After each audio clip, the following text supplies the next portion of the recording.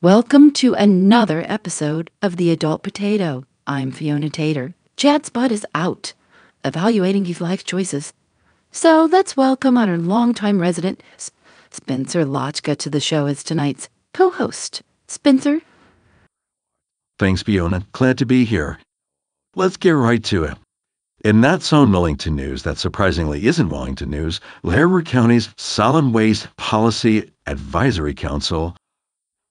So, solid waste like poop? I'm thinking trash, the landfill stuff. Or that makes more sense. Would want to ban an advisory council to poop.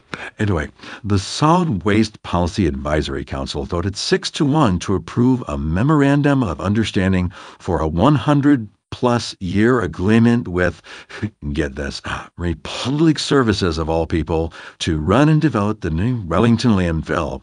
Apparently, the county would own the property and set the rates, but Republic would build and operate the facility. Obviously, Laredo County does not read the Let's Talk Wellington Facebook page, and Republic is constantly being trashed, pun intended, by customers for their total lack of service, screwing up schedules, and the way they fired employees after buying Gallegos. So, good luck, Laredo County, for making Wellington look better than you for a change. The town of Wellington sure goes out of its way to not make money, from adding restrictions to pretty much making it impossible to have a pot dispensary in town, to not issuing business licenses for the past 2 years. On top of not collecting licensing fees, they're also not collecting sales tax on purchases for new businesses, and then they cry poor when it comes to the budget for 2023. Not sure what that new finance committee is up to, but you'd think that pot shops, business licenses, and sales tax would be the low-hanging fruit to bring some well-needed revenue to the town coffers. We can't place too much blame on the town employees, though, as so much of their time is spent on fulfilling Cora reports from trustees and their family members and friends that there isn't much time left to do their actual jobs. So we're sending our top reporter, Pepper Fries, to the streets of Wellington to find out more about our local small businesses and how they help to create the sense of a community here in our little town. Pepper? Thanks, Fiona. We're here on our historic Main Street to talk to residents about some of our small businesses. Wait, excuse me, sir. Do you have a minute to give us your thoughts on small businesses here in Wellington? Now, first off, the election stole it. Okay, so let's get back on topic. Do you shop local and support Wellington small businesses here?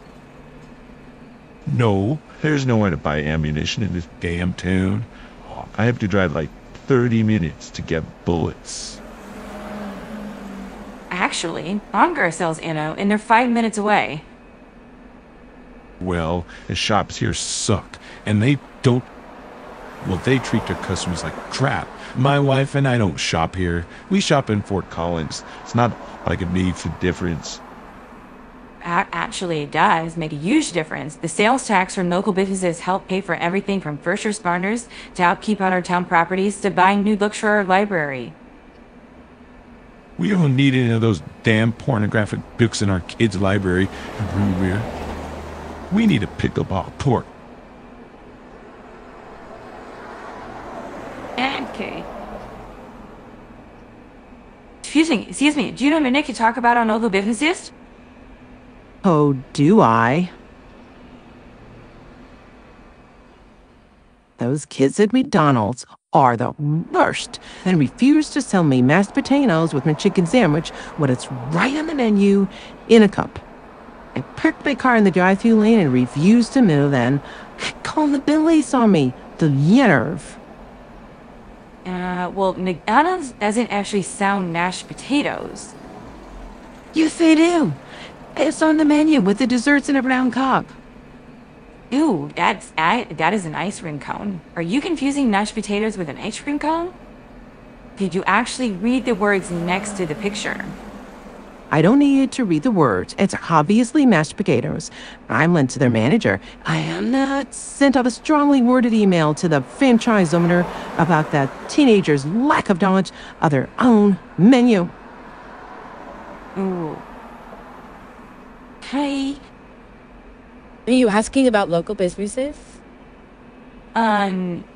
Maybe. Oh, the shops here in Wellington are the best, and the people here go out of their way to help you. I was in Thistle the other day, looking for a birthday present for a friend, and found a great pair of earrings and the funniest candle. Oh, that's great. And the restaurants here are amazing. The fish and chips, the Wellington Grill is pure fire. The best.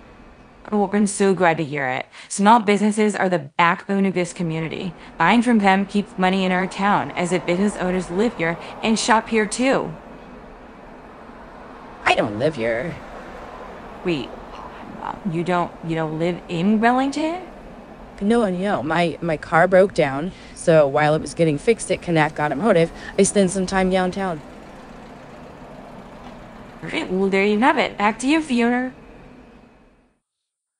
In Board of Trustees news, the marijuana regulation discussion for pot shops in Wellington was pushed back to a work session on the 17th. Conveniently, work sessions don't allow any public comment, but you can attend, stare at them, and shake your head disapprovingly, like you would at a stoned teenager. But seriously, we are the little adults that voted in a dispensary years ago, and they made to get over it and stop making it harder for one to make out. The whole facade of this being a libertarian town is wearing thin on this topic. And that's today's episode.